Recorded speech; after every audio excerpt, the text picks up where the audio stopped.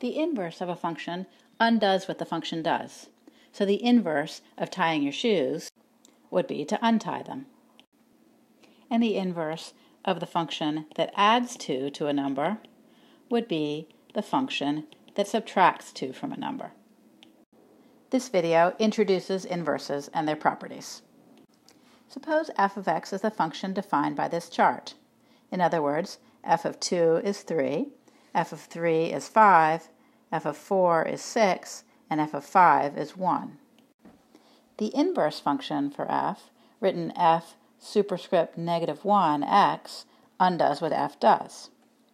Since f takes 2 to 3, f inverse takes 3 back to 2. So we write this, f superscript -1 of 3 is 2. Similarly, since f takes 3 to 5, f inverse takes 5 to 3. And since f takes 4 to 6, f inverse of 6 is 4. And since f takes 5 to 1, f inverse of 1 is 5. I'll use these numbers to fill in the chart. Notice that the chart of values when y equals f of x and the chart of values when y equals f inverse of x are closely related. They share the same numbers, but the x values for f of x correspond to the y values for f inverse of x, and the y values for f of x correspond to the x values for f inverse of x. That leads us to the first key fact. Inverse functions reverse the roles of y and x. I'm going to plot the points for y equals f of x in blue. Next, I'll plot the points for y equals f inverse of x in red. Pause the video for a moment and see what kind of symmetry you observe in this graph. How are the blue points related to the red points? You might have noticed that the blue points and the red points are mirror images. Over the mirror line, y equals x. So our second key fact is that the graph of y equals f inverse of x can be obtained from the graph of y equals f of x by reflecting over the line y equals x. This makes sense because inverses reverse the roles of y and x. In this same example, let's compute f inverse of f of 2. This open circle means composition. In other words, we're computing f inverse of f of 2. We compute this from the inside out, so that's f inverse of 3, since f of 2 is 3, and f inverse of 3 we see as 2. Similarly, we can compute f of f inverse of 3, and that means we take f of f inverse of 3. Since f inverse of 3 is 2, that's the same thing as computing f of 2, which is 3. Please pause the video for a moment and compute these other compositions. You should have found that in every case, if you take f inverse of f of a number, you get back to the very same number you started with. And similarly, if you take f of f inverse of any number, you get back to the same number you started with. So in general, f inverse of f of x is equal to x, and f of f inverse of x is also equal to x. This is the mathematical way of saying that f and f inverse undo each other. Let's look at a different example. Suppose that f of x is x cubed. Pause the video for a moment and guess what the inverse of f should be. Remember, f inverse undoes the work that f does. You might have guessed that f inverse of x is going to be the cube root function. And we can check that this is true by looking at f of f inverse of x. That's f of the cube root of function, which means the cube root function cubed, which gets us back to x. Similarly, if we compute f inverse of f of x, that's the cube root of x cubed, and we get back to x again. So the cube root function really is the inverse of the cubing function. When we compose the two functions, we get back to the number that we started with. It'd be nice to have a more systematic way of finding inverses of functions besides guessing and checking. One method uses the fact that inverses reverse the roles of y and x. So if we want to find the inverse of the function f of x equals 5 minus x over 3x, we can write it as y equals 5 minus x over 3x, reverse the roles of y and x to get x equals 5 minus y over 3y, and then solve for y. To solve for y, let's multiply both sides by 3y,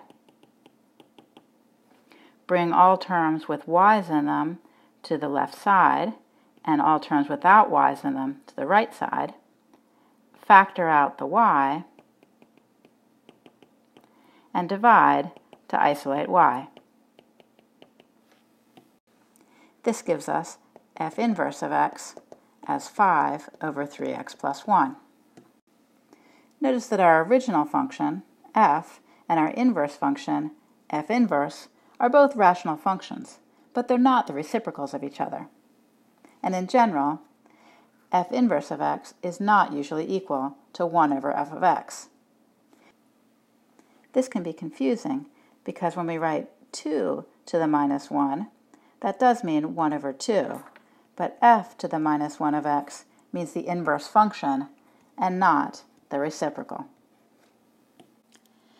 It's natural to ask if all functions have inverse functions.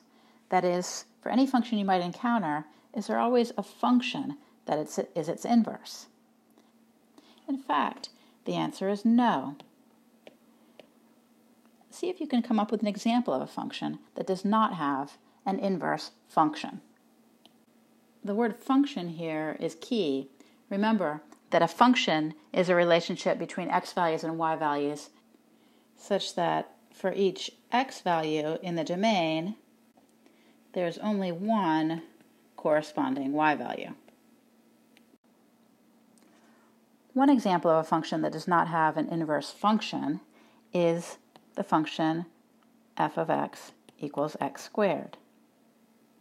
To see that the inverse of this function is not a function, note that for the x squared function, the number 2 and the number negative 2 both go to the number 4. So if I had an inverse, it would have to send 4 to both 2 and negative 2. The inverse would not be a function. It might be easier to understand the problem when you look at a graph of y equals x squared. Recall that inverse functions reverse the roles of y and x and flip the graph over the line y equals x. But when I flip the green graph over the line y equals x, I get this red graph. This red graph is not the graph of a function because it violates the vertical line test. The reason it violates the vertical line test is because the original green function violates the horizontal line test and has two x values with the same y value. In general, a function f has an inverse function if and only if the graph of f satisfies the horizontal line test, i.e. every horizontal line intersects the graph in at most one point.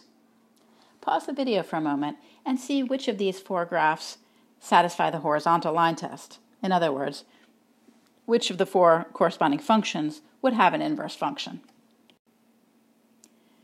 You may have found that graphs A and B violate the horizontal line test, so their functions would not have inverse functions. But graphs C and D satisfy the horizontal line test, so these graphs represent functions that do have inverses. Functions that satisfy the horizontal line test are sometimes called one-to-one functions. Equivalently, a function is one-to-one if for any two different x values, x1 and x2, the y values f of x1 and f of x2 are different numbers. Sometimes this is said f is one-to-one if whenever f of x1 is equal to f of x2, then x1 has to equal x2. As our last example, let's try to find p inverse of x, where p of x is the square root of x minus 2, drawn here. If we graph P inverse on the same axis as P of x, we get the following graph, simply by flipping over the line y equals x. If we try to solve the problem algebraically, we can write y equal to square root of x minus 2, reverse the roles of y and x, and solve for y by squaring both sides and adding 2. Now if we were to graph y equals x squared plus 2, that would look like a parabola. It would look like the red graph we've already drawn together with another arm on the left side. But we know that our actual inverse function consists only of this right arm. We can specify this algebraically by making the restriction that x has to be bigger than or equal to 0. This corresponds to the fact that on the original graph for the square root of x, y was only greater than or equal to 0. Looking more closely at the domain and range of P and P inverse, we know that the domain of P is all values of x such that x minus 2 is greater than or equal to 0, since we can't take the square root of a negative number. This corresponds to x values being greater than or equal to 2, or in interval notation, the interval from 2 to infinity. The range of P, we can see from the graph, is all y values greater than or equal to 0, or the interval from 0 to infinity.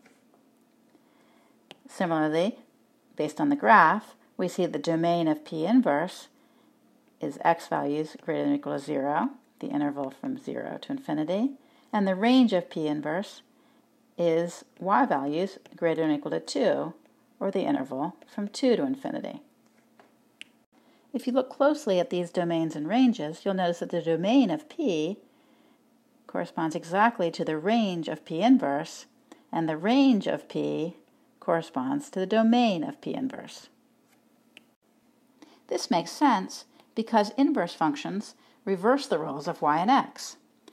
The domain of f inverse of x is the x values for f inverse, which corresponds to the y values, or the range of f. The range of f inverse is the y values for f inverse, which correspond to the x values, or the domain of f. In this video, we discussed 5 key properties of inverse functions. Inverse functions reverse the roles of y and x. The graph of y equals f inverse of x is the graph of y equals f of x reflected over the line y equals x. When we compose f with f inverse, we get the identity function y equals x, and similarly, when we compose f inverse with f, that brings x to x. In other words, f and f inverse undo each other.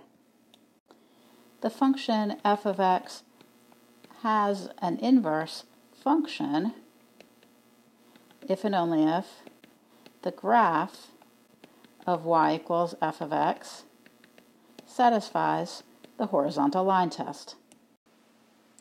And finally, the domain of f is the range of f inverse, and the range of f is the domain of f inverse. These properties of inverse functions will be important when we study exponential functions and their inverses, logarithmic functions.